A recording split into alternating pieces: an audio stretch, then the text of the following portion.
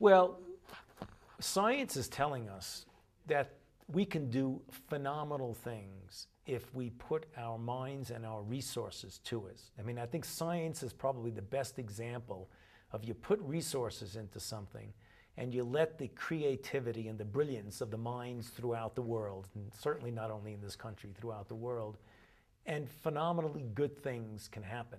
You've got to make sure that there's checks and balances on that, because science can also lead to things that are not so good. And there's the whole ethical issues of manipulating at the genomic level, the whole issues of embryos and creating people to your own fashionable boutique liking. All those things you've got to really be very, very careful at. But science at its most pure, where you're looking for discovery and you're going to use discovery for the betterment of mankind, I think science stands out among some of the most important endeavors that the humankind can pursue.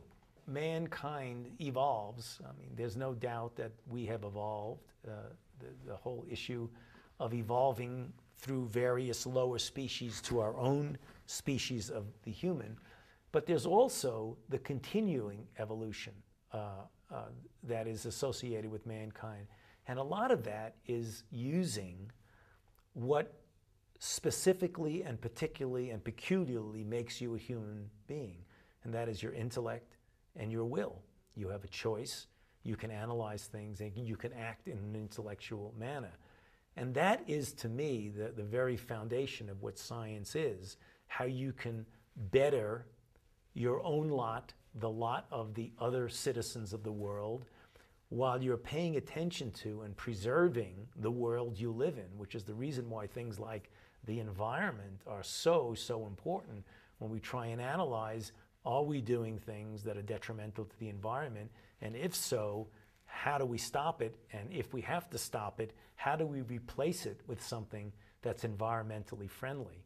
And I think science is going to lead us there. And it's the goodwill that you have to try and preserve your own species as well as preserve the environment, i.e. our planet, so that we can have thousands of more years of people doing good things and leading good lives.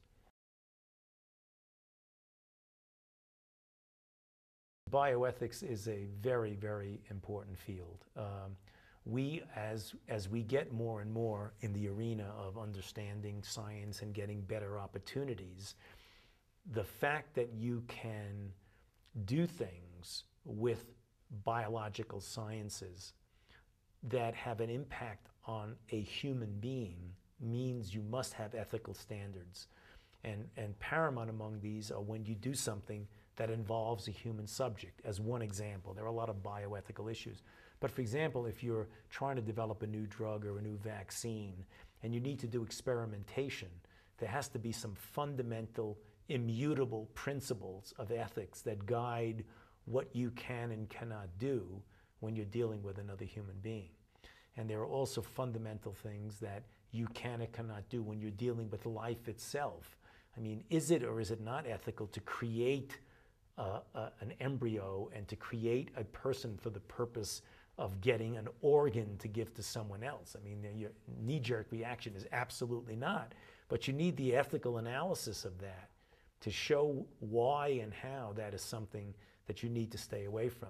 So I think that bioethics is one of the most important evolving fields that we have, because as science gets more and more sophisticated, and as the opportunities for transforming biological sciences occur, we're going to be faced with more and more important ethical questions. And we can't approach that by the seat of our pants.